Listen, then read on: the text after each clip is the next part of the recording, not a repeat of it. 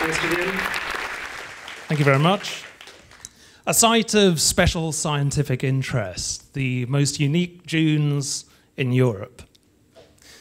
On the Many estate in Aberdeenshire.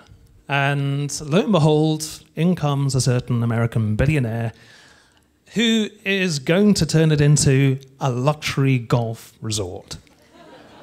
And there he is with a victory sign that some of us don't really recognize as a victory sign. And when I heard that Donald Trump was going to come and build a golf resort, I felt it was worth documenting. The local newspapers seemed to be thinking that it was a wonderful event, that it was going to bring loads of jobs to an area of Scotland which has 1% unemployment, Aberdeenshire. 1,500 houses was the promise, and a luxury hotel for the super rich.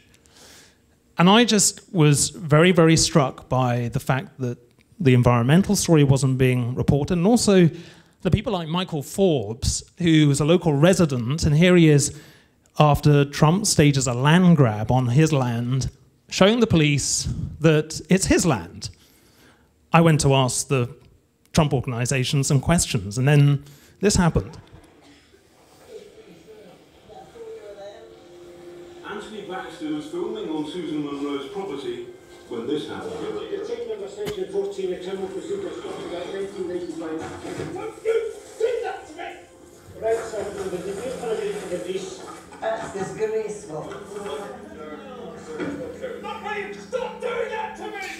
So we're jailed, we're put in jail for several hours.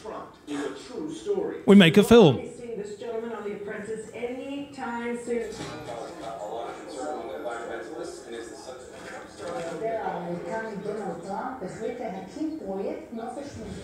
What's the movie about? Well, it's about Donald Trump building a golf course resort consisting of 2 golf courses, 1,500 houses and a skyscraper hotel on an area of wild natural beauty. It's an abuse of power. Donald Trump didn't like the film, particularly when the BBC announced it was going to broadcast it on BBC Two, and he launched an 11th-hour legal battle to stop the corporation from showing You've Been Trumped.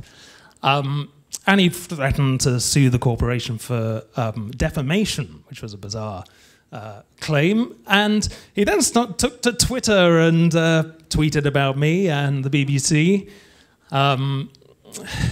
Donald Trump has become quite well known for this kind of tweeting. People like Rosie O'Donnell have been on the receiving end of it. So some would call it a sort of cyberbullying, I suppose. But the great thing is that Michael Forbes, who was branded a pig and his home a slum by Donald Trump, after the documentary was shown on the BBC, went on to be voted Scotsman of the Year, top Scot, in the Spirit of Scotland Awards, sponsored by Glenfiddich Whiskey, and Trump's response was to ban Glenfiddich from all his resorts worldwide. And sales of Glenfiddich went through the roof. And I understand that Glenfiddich is still banned in Trump resorts today. So I think the lesson from the whole making that film was that power and money shouldn't cost the earth. And here's a 7-year-old's interpretation, or 11-year-old, I should say, interpretation of the film.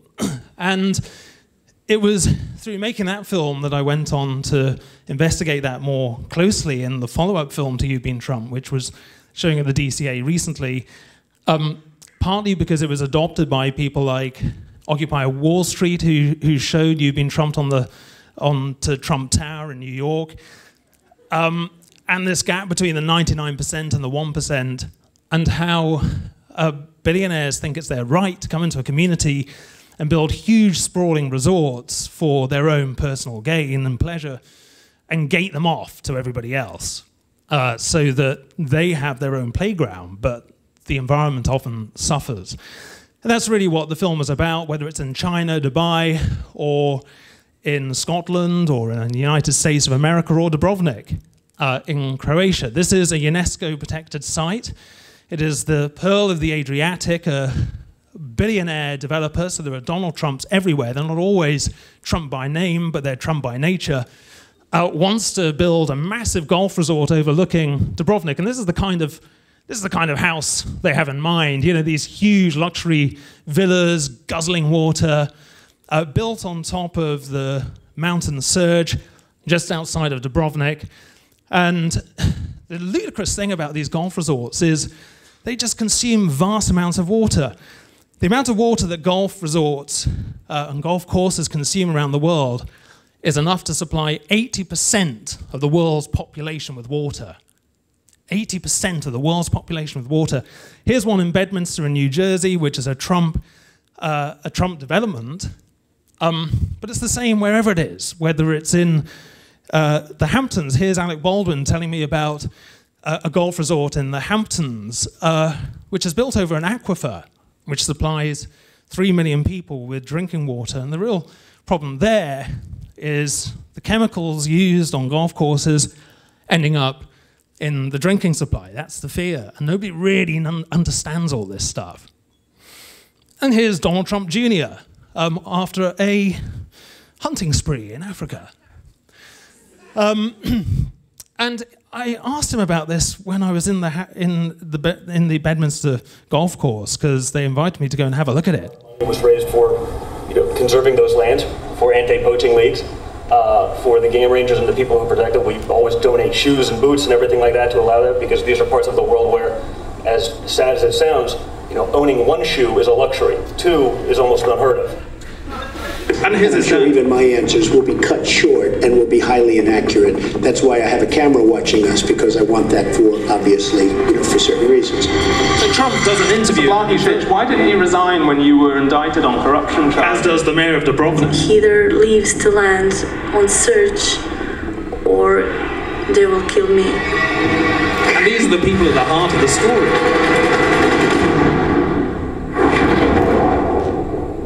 It's just finished at the DCA, but it'll be coming back. And I won't try and sell any DVDs, don't worry.